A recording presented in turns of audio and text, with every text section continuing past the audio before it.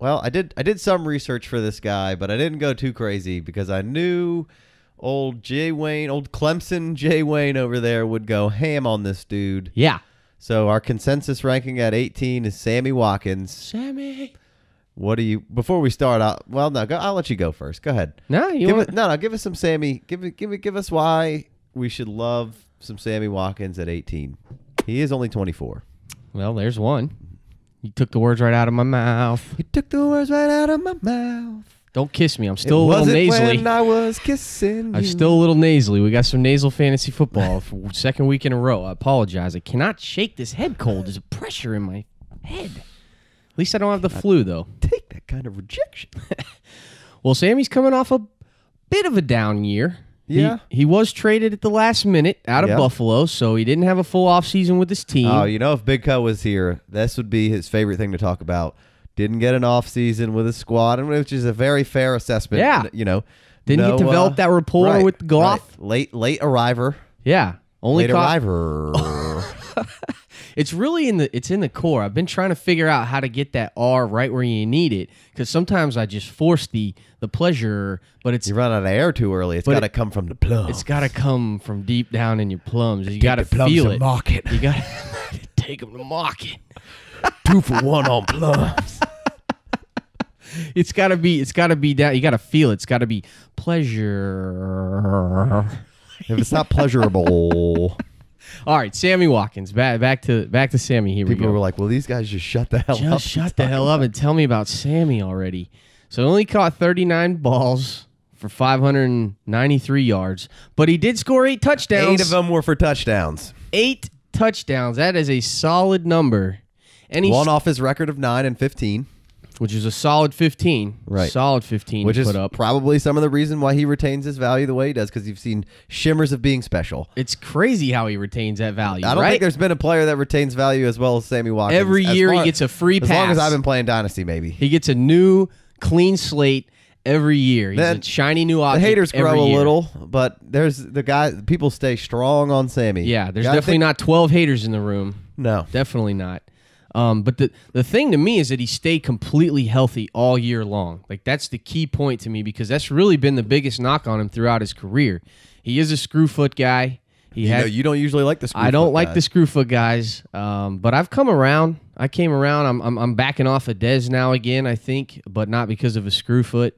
And I think I'm backing off of Julio a little bit, but not because it's more of everything about Julio and the age, and I mean, he's still really high up there. Yeah, I mean, you're backing off of him to like 5 or 6. Right, exactly. But Sammy to come off of a foot surgery, and he missed a lot of that 16.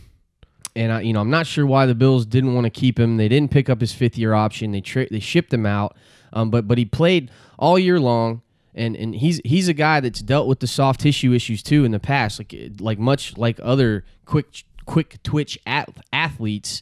He's dealt with groin, hamstring, and calf strains, which are all muscle issues. Right. But he didn't show up on a single injury report all of 2017. Is that a fact? Because I thought huge. he had an ankle thing for a little bit.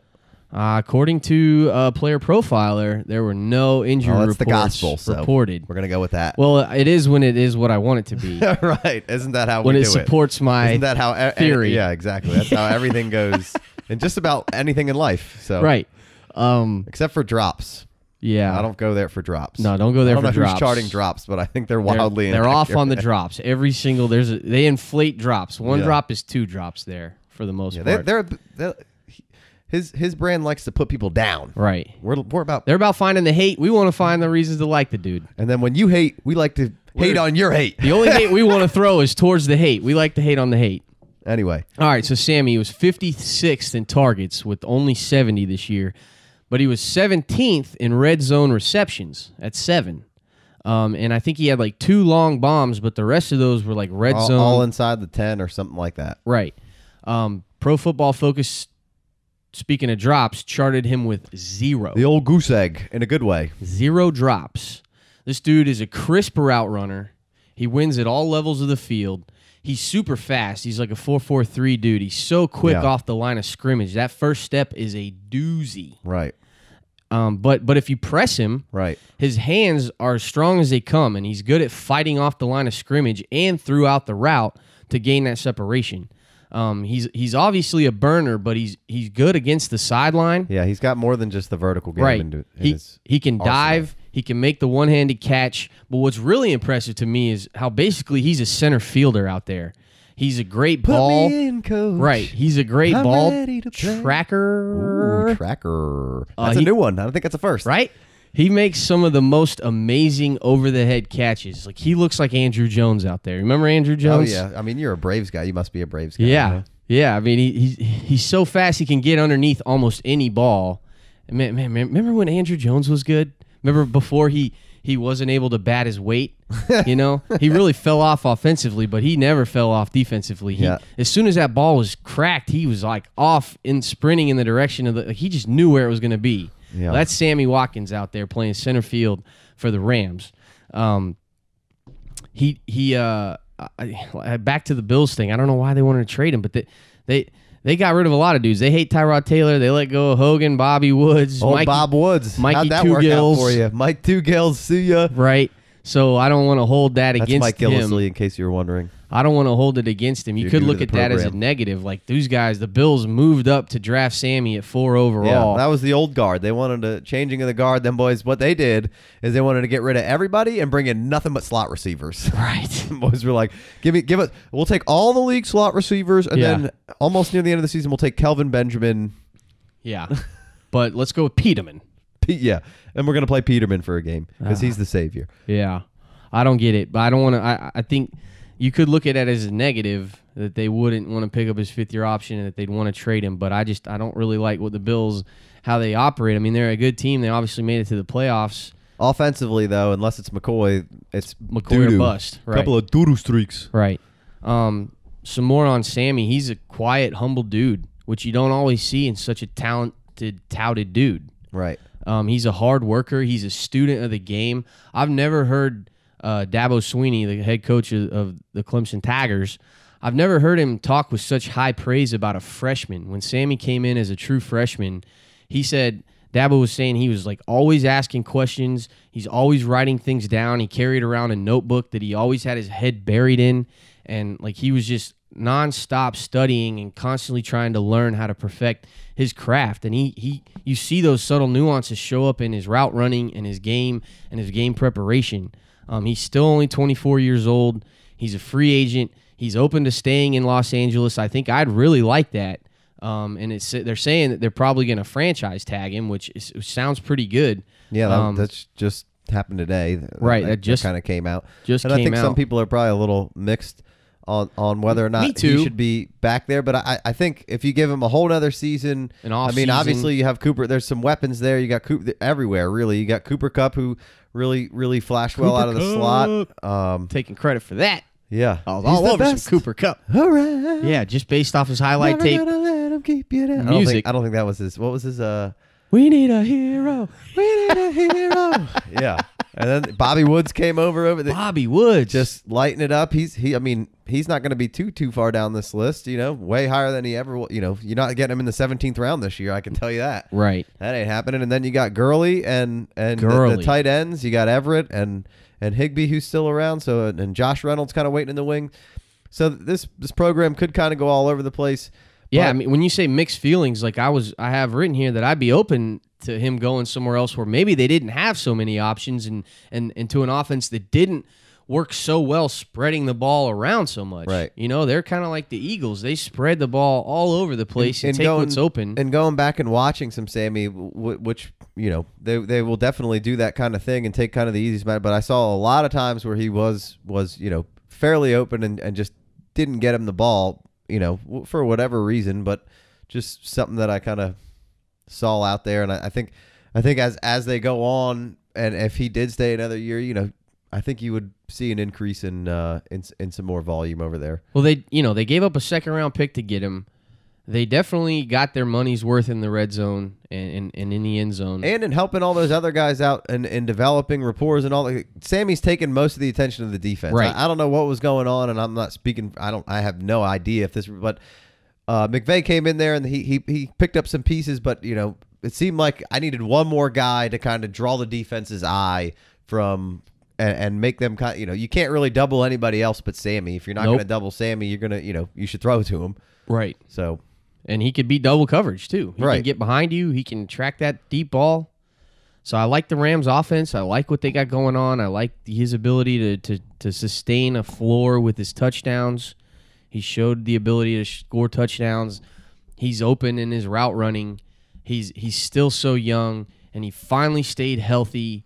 He didn't deal with these nagging, soft tissue injuries or the foot. Yeah. So you're basically what I feel good about Sammy. What you're getting with Sammy and what you're drafting with Sammy is you're still, you got a great production at the end of that 15 season where you saw him really come alive. It was a ridiculous end of that season. And then you got some big touchdowns in this season. So you've seen some flashes of greatness from Sammy Watkins. You're just hoping that he can put an entire season together and finally you can reap the benefits from taking Sammy at this point in time. What I really struggled with was if I'm on the clock at this point in time and you're telling me that I have to draft a receiver with all these guys left, I have a little bit of a tough time putting Sammy on my team because I just don't know if I can rely on him to be the starter that I want him to be at this kind of pick. Yeah.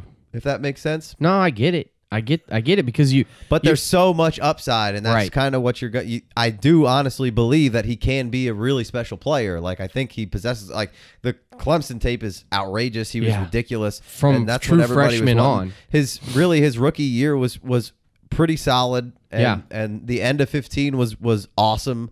And you seem to be just kind of chasing those ghosts of Sammy past and hoping that it can be ghosts of Sammy present. Yeah. Sooner than later. His playing style is physical. He's a physical dude, especially after the catch. You saw that in college and in the pros. Yeah. And if you watch him mic'd up, those pads are thumping. I mean, he is out there. Clickety clack, clickety clack. Right. He's out there battling. And so that can lead you to getting nicked up here and there, but maybe he's figured something out, in his eating regimen and his off the field work regimen. He's going to figure out what works right. It's just crazy when you combine a special elite type of talent with a work ethic. And I think he has that, and it's coming together, and you've seen enough to his value is sustainable, right? And it could go even higher. Yeah, I mean, I think I would like to see him go somewhere else, but if he stayed in L.A., it wouldn't be the end of the world for me, I don't think. Yeah, I mean, I like offenses that can sustain drives. Right. Stay on the field, more opportunities for your guys. Absolutely. I don't like how a lot of games they were blowing dudes out, and then they weren't passing it. Right. They just lean on Gurley. Yeah, which Gurley's so good. Which they should have done in this last game is traded him. Lean on Gurley some more in this playoff game. McVay's admitted to not leaning on Gurley enough, and that got him into trouble. Got a little too fancy. But that was Farrell Cooper's fault they lost that game. Well, I mean, you didn't execute like you've been executing most of the year, and special teams fell apart. A bunch of drops. Like Goff didn't play especially well, but he didn't play terrible for his first time in the playoffs, especially being so young. And Sammy probably could have caught that touchdown at the end. Yeah, he got held. But he did get held. But, I mean, Cooper Kupp dropped a couple. Robert Woods, I think, dropped one or two. Some tight ends dropped some. But like there was some drops. Yeah, there was just – it just didn't all – how it was going. They were executing really well most of the season, and they just got into the playoffs, and it just didn't seem like they were, executing as well as they could. And they were a really young team. And look where they were last year to where they are now. Right. Very, very good turnaround. And for those that don't believe that coaching matters, and like you can't just pin it all on this playoff game. If they'd have lost one more game and missed the playoffs, who cares? We still would have had a great season. Right, we still would be talking about how 3 more games. Awesome they still would have had a great season of a turnaround they made. They picked up Whitworth, which was a great, and O'Sullivan, Whitworth was a perennial All-Pro, a good Pro Bowler, great player. We talked about it way back in like February when we were talking about how much that he could impact this team and how it's a good veteran presence. And, I went back and listened to it. We kind of goofed on him a little bit. Like, I don't know why he's going over there. They're so bad. Right. And he's 35. Why would he be wouldn't you want to go to like a better, and he knew something we did. Damn if he didn't turn that ship around, pretty quick. Which you were one of the only people that I've heard not to bury Jared Goff and this Rams offense. I watched a lot of Rams football, and I don't think it was as bad as what was coming up. But that's a story for another time on Story Time with Uncle Casey. All right. Well, I think that you got any more for Sammy Watkins. No, I think I went as hard as I could. I mean, I'm like I said, I'm with you. That was basically our average ranking at 18. We were all pretty much consensus across the board, really, with Sammy there, because it's just kind of like there's some proven guys behind him, but you're looking at the upside a ton here with Sammy Watkins. I guess maybe you could say like a Corey Davis, or maybe you could take a Juju, or maybe you could take a Thielen here. Or Alshon, or you kind of could be all over the board. I think Sammy for us obviously ended up being the consensus here. So yeah, I feel good about it. Yeah. I feel good about Sammy. I feel better about him than I have in a while, and I think it's looking up. And regardless of what he does, if he gets franchised, I think that would just be to stall in free agency to probably try and extend him long term. I don't think they'd want to give up a second round pick and all this money just to let him walk the year after that. Sure. So I think I could see him being a guy that's franchised and then signs a long-term deal before that extension deadline. I mean, I'd like to see him get out of Dodge, but what are you gonna do? I could go either way. And that's part of why his value is up there, because you could see him going somewhere else. You could see him staying. So that's part of that sustainability. All right, so let's wrap this up here. Let's take a break. We'll get to the last two guys who I know we've kind of mentioned it going out on the last one. These guys are, I feel like this is you kind of could throw a whole bunch of guys here in the next 10 spots, really. Yeah, it's going to be tough. Let's take a break. We'll gather our thoughts, maybe take a short bathroom break. Gather our composure. Pop a fresh one and get into it. All right.